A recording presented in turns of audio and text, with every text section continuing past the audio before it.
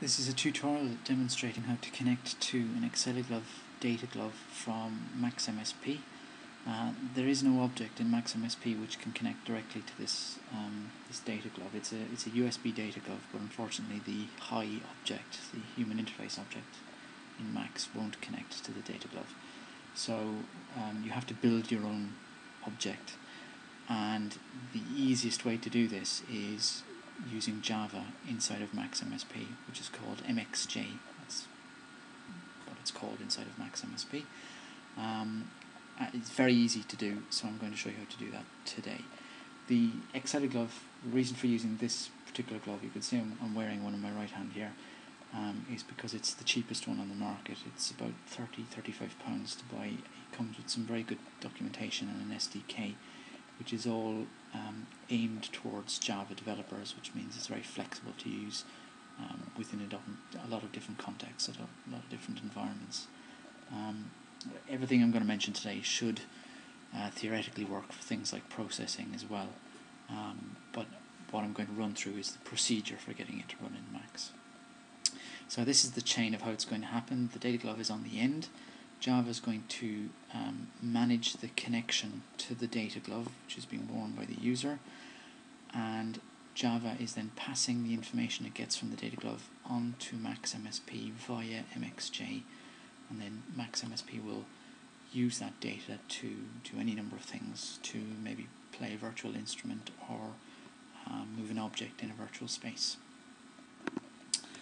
Okay, so the best way to make the Java class is not to make it in MaxMSP directly, but to make it in an environment called Eclipse. This is Eclipse here. I'm going to run through this very quickly, what the class actually looks like. This is the class loaded here. However, I'm not going to explain to you every detail about how to make a Java class, and I'm not going to explain anything about making a MaxMSP patch. This tutorial presumes that you have a good experience of Max already. If you've not used Java before, that's okay, because this class is very easy to make. I'd never used Max and managed to get this working quite quickly. The documentation that comes with the Acceleglove SDK is very good, and the Java help that comes with MaxMSP, if you follow the tutorials, it explains it very well. So as I said, this is Eclipse. I'm going to come back to that in a minute, but the best place to start learning about Java and Eclipse is to follow this tutorial, which came up on the Cycling74 Max forum, which is just quite a short tutorial on how to install Eclipse on either OS X or Windows, and how to get up and running with Eclipse, how Eclipse works very sort of basically. Eclipse is very good because every time you save something in Eclipse, every time you save your Java file, it auto-compiles a class. So it's a very easy way of working with Java. Okay, so first things first is follow this tutorial. This URL, I'll put this on the web page where this video tutorial is going to be, so you can click through to this URL, follow the tutorial, install Eclipse. It gives recommendations about setting up what's called a workbench, which is a project folder somewhere on your computer, which you should never change. You always work from that folder. Follow it to the letter, essentially. Dedicate a folder which is going to be for all your Java classes.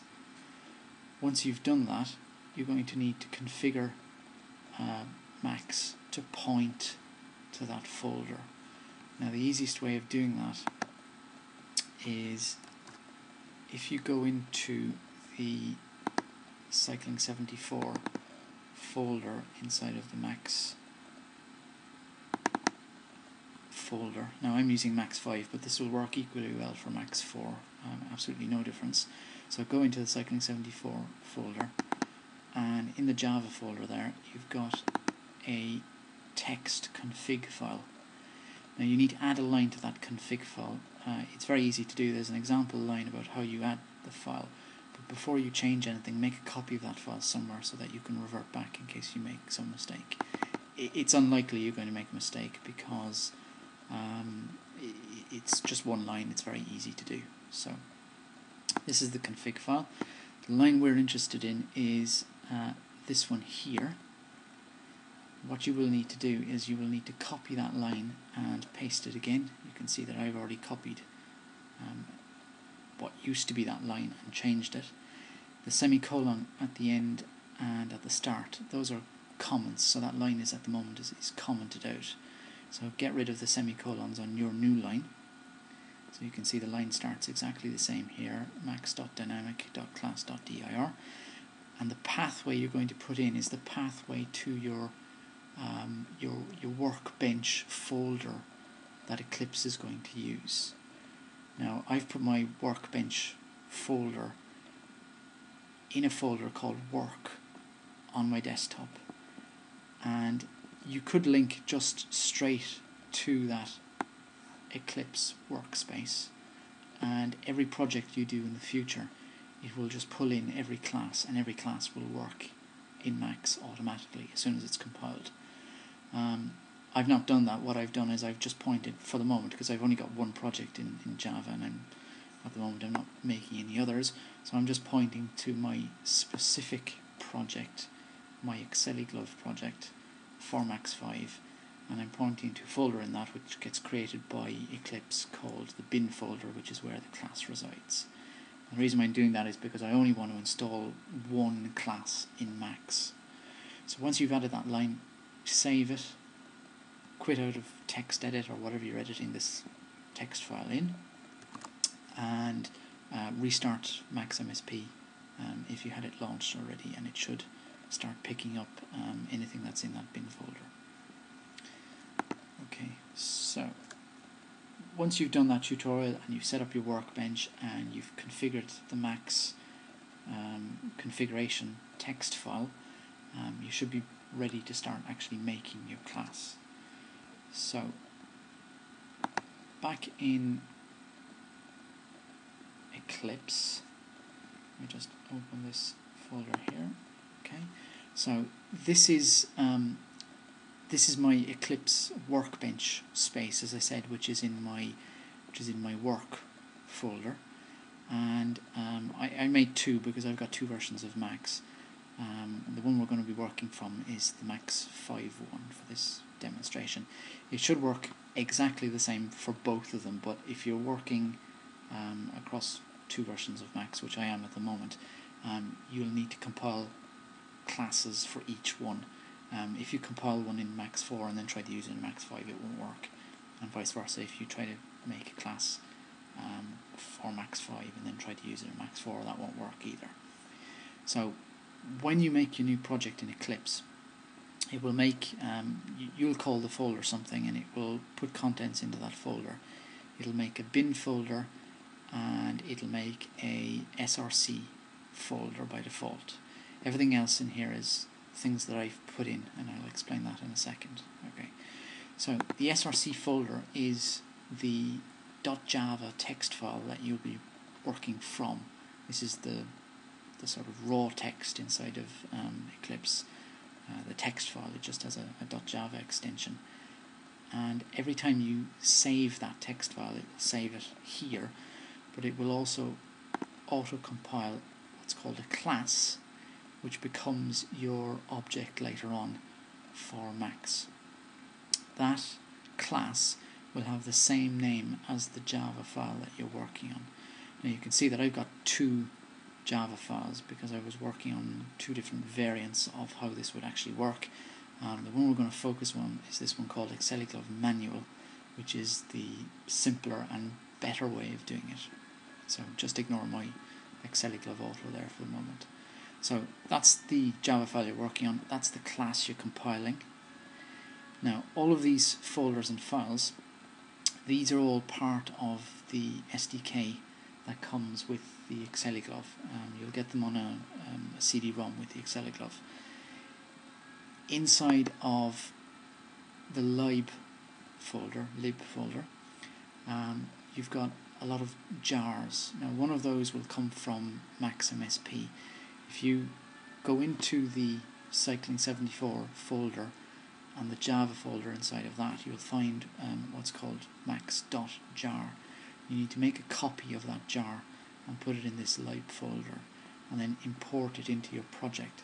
Now that tutorial I showed you on the website here, that will run you through how to do that essentially. Okay, so follow, this is it, explaining it, how you import the jar and how you link to it from within your class. So as I said, follow this tutorial, which is very good, to the letter, and then when you're done with this you'll understand how to map the ideas in this tutorial to what we're building at the moment. So there's your max jar. The other jars that you see in this folder, those are all coming from the SDK, as I said, for the Acceleglove. You've got a specific one for OS X, you've got a generic one, and you've got this H2 jar, and then you've got one called rxtxcom.jar. Now when you're using your final object in Max, this one will cause problems if you're on OS X. It'll give you alert messages saying that something is not matching, a version is not matching. Just ignore the messages, it's not affecting how the object is going to work.